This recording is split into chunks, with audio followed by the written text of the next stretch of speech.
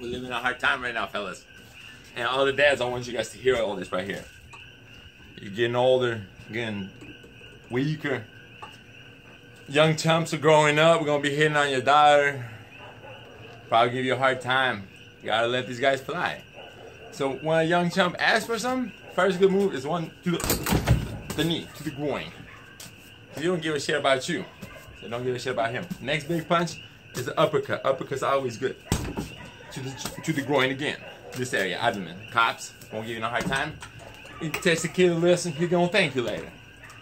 But if you're a big boy and he's giving you a hard time, and he run his mouth real big lip, you gotta first go with the jab. But you gotta, when you throw a jab, you always gotta follow with the big right, you know, because maybe he's a big guy. So if you're not gonna hit him with a big right, he might not go down. The jab is only to stun and to collect range. So you collect in the range. Boom! Big punch. So you do it like this. You go, what, man? Hit him. And you hit him with the big right. If you have to, you can hit him like that. But if they're really big and tough, and they want some, you gotta swarm these guys. So you gotta keep your punches tight. Don't go crazy. Just get ready. So the tight hands don't want to show no offensive moves.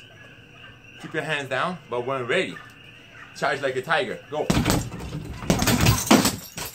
Like that.